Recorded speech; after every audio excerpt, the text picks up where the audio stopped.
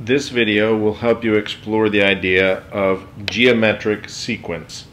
Now remember, a sequence is a list of numbers, and there doesn't have to be even any special pattern to the numbers, but a geometric sequence has a specific pattern.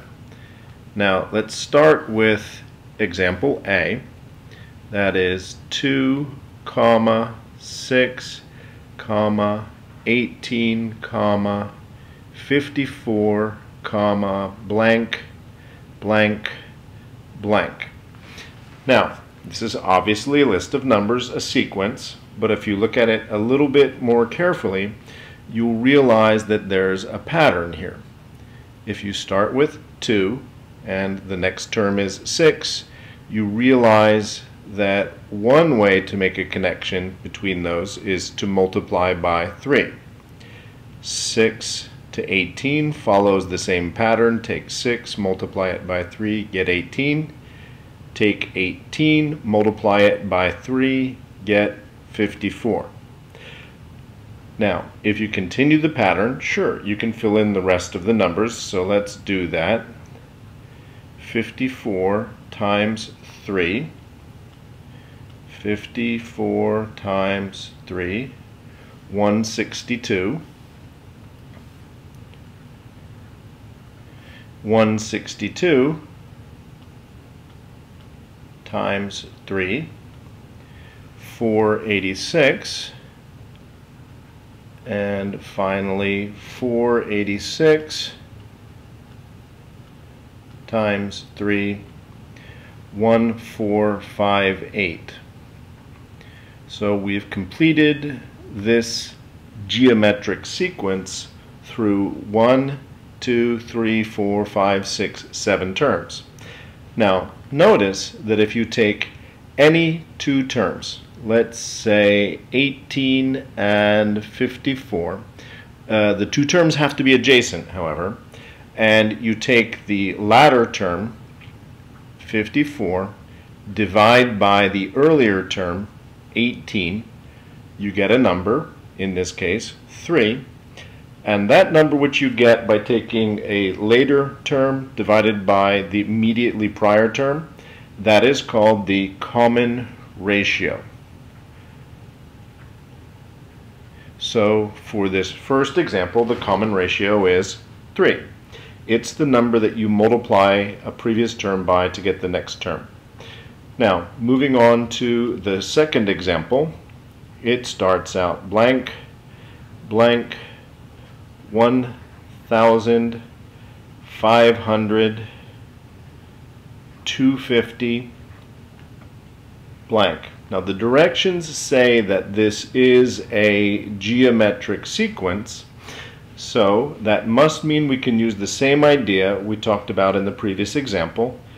Take two adjacent terms, take the later term, 500, divide by the earlier term, 1,000, and get a result. That result is, in this case, 1/2. And what that means is 1/2 is the number that you multiply by each time to create the next term. It's called the common ratio. 1,000 times 1/2 is 500. 500 times 1/2 is 250. 250 times 1/2, the next term will be 125.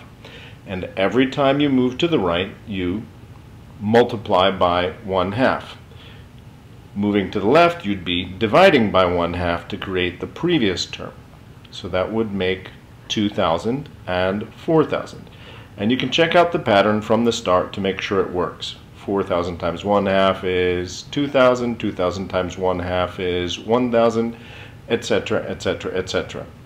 And just to make sure you understand, the name for this common ratio, or rather the variable that's usually used to describe common ratio, is r. Let's move on to the next example. C. Blank, blank, blank, 10, blank, blank, blank, 810. Now, there's a lot missing here. So to get from 10 to the term immediately to the right of 10, you would have to multiply by r once. To get to the very next term, you'd have to multiply by r again. To get to the next missing term, you'd have to multiply by r again. And finally, to get to 810, you'd multiply by r again. So what we've just realized then is that starting at 10 and multiplying by r 4 times in a row means 10 times r to the 4th equals 810.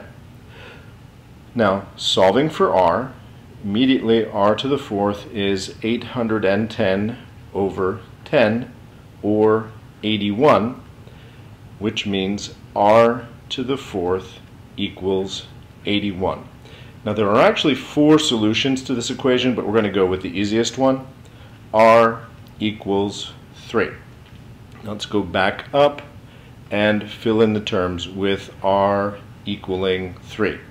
10 times r, 30. 30 times r, which is 3, 90. 90 times 3, 270. 270 times 3, 810. So working to the right, each time we multiply by 3. Working to the left, you'd have to each time divide by 3. So 10 thirds, 10 ninths, and 10 27ths. And you can always check things out by starting at the beginning, and in each case multiplying by 3 to get the term immediately to the right.